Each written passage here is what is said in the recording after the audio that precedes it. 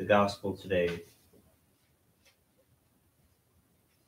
shows the generosity of Mary in bringing in anointing, anticipating, whether she realized or not, the anointing of our Lord's body for his after his crucifixion. And our Lord himself makes that known, that she has done it for the day of my burial. Then he goes on to say that for the poor you have always with me, but you will not have always. And of course, in the sense that he will be in heaven, although he is in a certain sense also with us always, as he promised to the apostles before his ascension. Yet this event shows the generosity that she showed in spending a lot of a very costly ointment on our Lord. He did not rebuke her for that, because it was done out of love and generosity.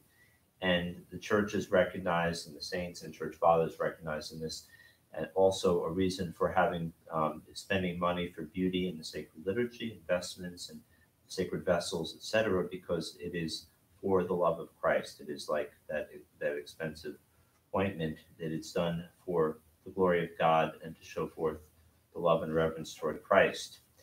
Now, these words about the poor always being with us call to my mind something written a few years back by Robert Cardinal Sarah in his book, God or Nothing. And he makes a very important distinction which few recognize, even within the church. He goes on to speak about a slogan, an advertising slogan of a Catholic charitable organization, he says, which was almost insulting to the poor. Let us fight for zero poverty.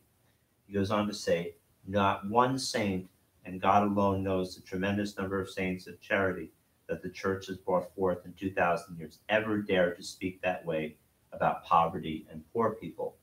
He goes on to point out the love that God has for the poor.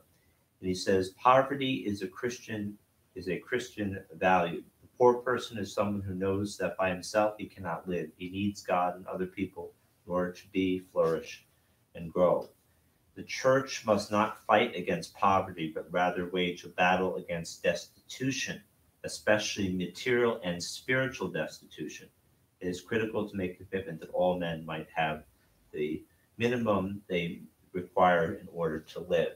And this is a point also that St. Teresa of Calcutta spoke about, that the spiritual poverty among so many is far greater than the material.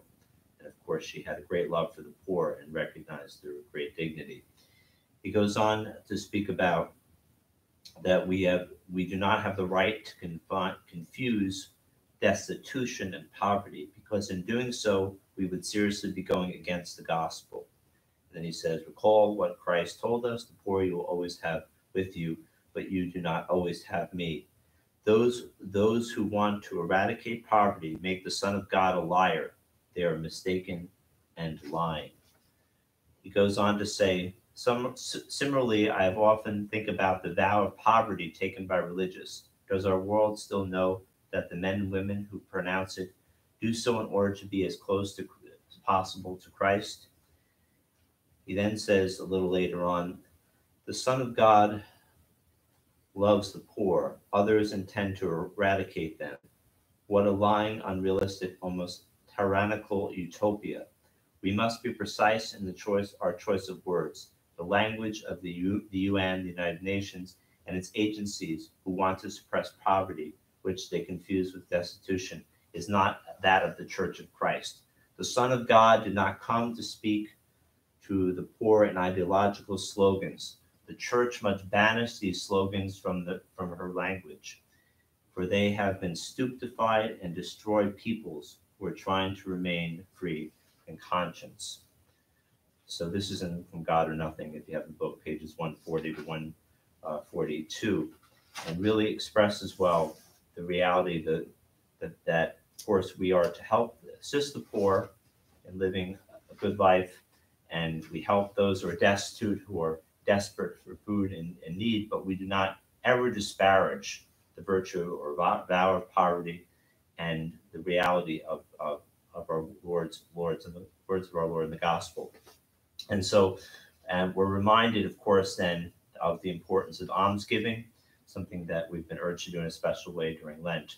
We're reminded of that important and necessary work, as well as all the corporal and spiritual works of mercy. In the name of the Father, and of the Son, and of the Holy Ghost. Amen.